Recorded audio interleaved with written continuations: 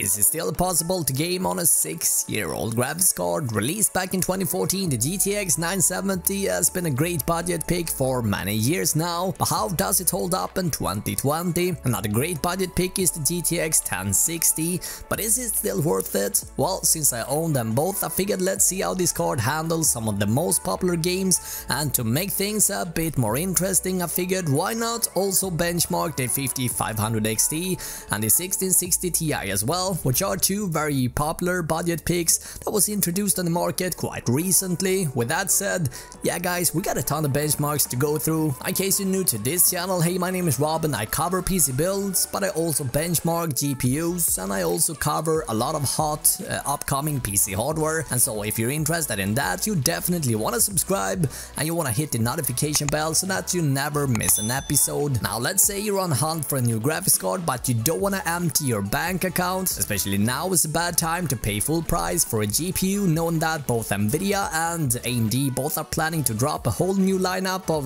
graphics cards in September. It may seem like a bad idea to go buy a brand new graphics card right before that. If your budget is tight, my answer is you want to have a look at the used market. Our two very hot picks for years is the 970 and the 1060. Which one of these cards should you pick then? Well, to answer that, we need to fire up some games and see how they hold up. Before we do that, let's quickly have a look at the GPUs in questions to get a better idea what we're working with. First up, we got the 970, released in 2014. The 970 is Nvidia's final upper mid-range GPU tier to support SLI. Based on the GM104 GPU, the 970 is famous for the 3.5GB memory meme. Now, though the card is equipped with 4GB of GDDR5 memory, the way that the GPU is designed, only 3.5 is operating in full speed, or the last 500 megabytes is a lot slower, and this has an impact on the performance. However, it shouldn't be seen as a deal breaker. Now, because so many people bought the 970, there should be plenty of these cards out on the market, making it the perfect pick if you want to snag a graphics card fairly cheap. Anyway, this particular card comes with MSI's popular twin frozen cooler. Next up, we got the GTX 1060. Now, this particular card comes from a VGA, and as you can see, it's equipped with just a single fan, which unfortunately makes it pretty noisy. But that said,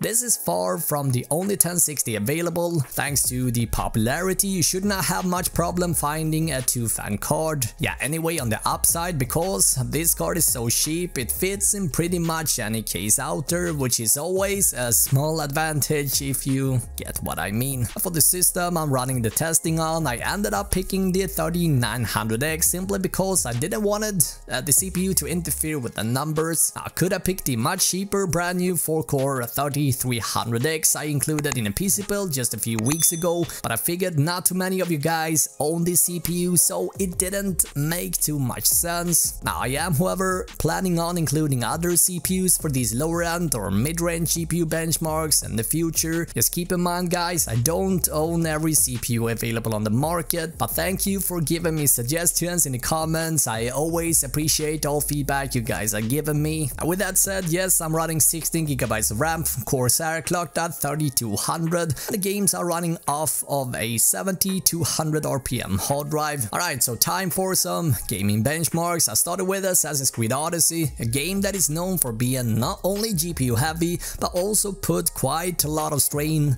on the processor side. Running the game maxed out, we can see this is clearly a struggle for the 970, while the 1060 on the other hand actually didn't perform that bad considering how demanding the benchmarking session in Assassin's Creed Odyssey is. And what's interesting here is that even the $270 1660 Ti isn't able to reach a satisfying frame rate. Yeah, this basically tells us, guys, that this game is very demanding. Battlefield 5 is next up and both cards are doing fairly well here, especially the 1060. 4 gigs of VRAM is definitely an issue here, and this is something worth having in mind. Moving on to Control, again, both cards are doing pretty good here. Keep in mind, all games are running in 1080p maxed out, so seeing the 1060 performing almost as good as the 5500 XT from the Red Team released in 2019, we're starting to realize how good the 1060 still holds up in 2020. Now for the 970, I recommend dropping the settings here quite a bit and you should see numbers near the magic 60 FPS mark.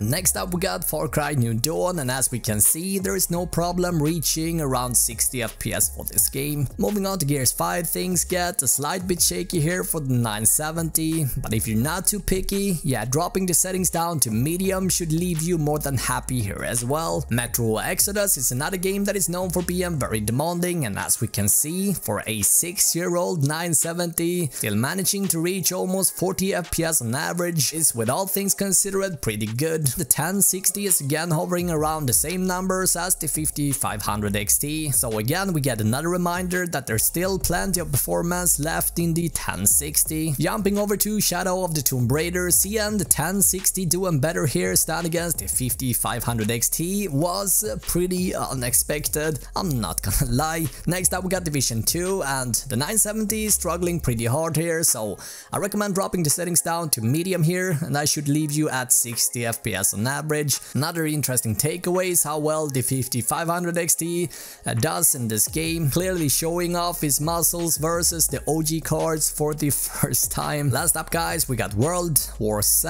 and as we can see, all 4 GPUs passed this game without any issues, which tells me you shouldn't have to spend that much money on the GPU to reach a satisfying FPS in this game. Now to summarize the testing guys, I would say opting for medium for the 970 and medium to high settings for the 1060 should keep you above that 60 FPS target fairly easy. But the most important takeaway here is that both these cards still holds up in 2020. If you're able to snag one of these fairly cheap, I definitely say yeah, go for it. And that kind of brings us over to pricing and where the market is right now. Pricing is very important because it wouldn't make much sense picking up a used 970 for $250 knowing that you can get a new 1660 Ti for that kind of budget. Luckily that is not the case, and after scattering the used market, the 970 seems to go for around $105 and $110, while the 1060 can be found for just a few dollars more. Comparing that to a new 5500 XT sits at $160 to $180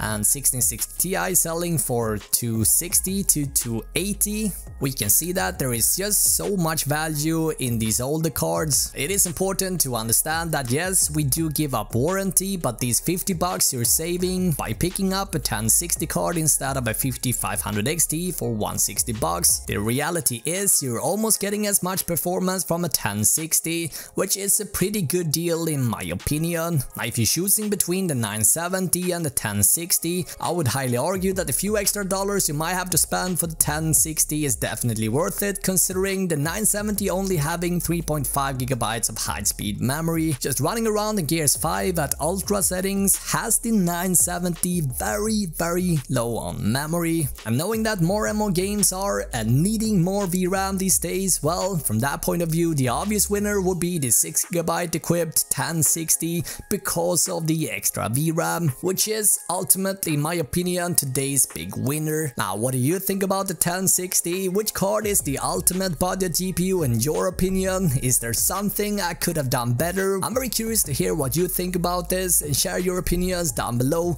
In the meantime guys, watch either of these two videos and I will see you guys in the next video.